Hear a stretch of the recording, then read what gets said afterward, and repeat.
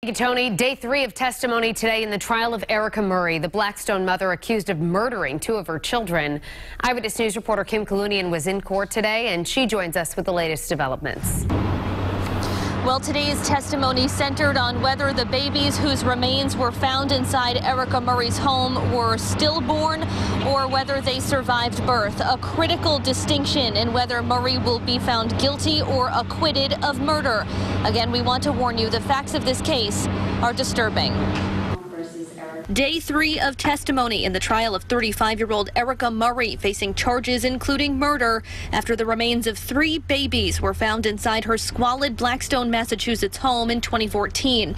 First on the stand Thursday, a state police sergeant who went to Murray's home in September of 2014. He recounted going through a bedroom closet and making a grisly discovery.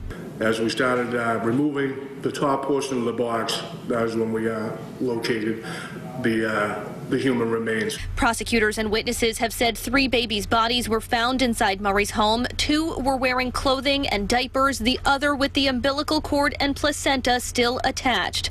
Murray facing 2 counts of murder in connection with 2 of those infants' deaths.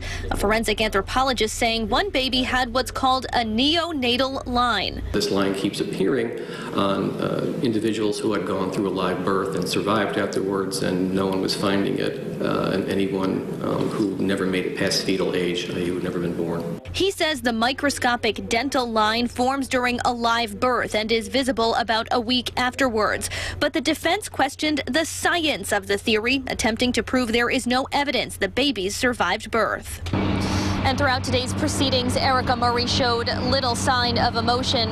We also heard from a medical examiner who conducted the autopsies of those 3 children. He said he was not able to determine a cause of death or even what gender those babies were. He says he believes at least 1 survived birth.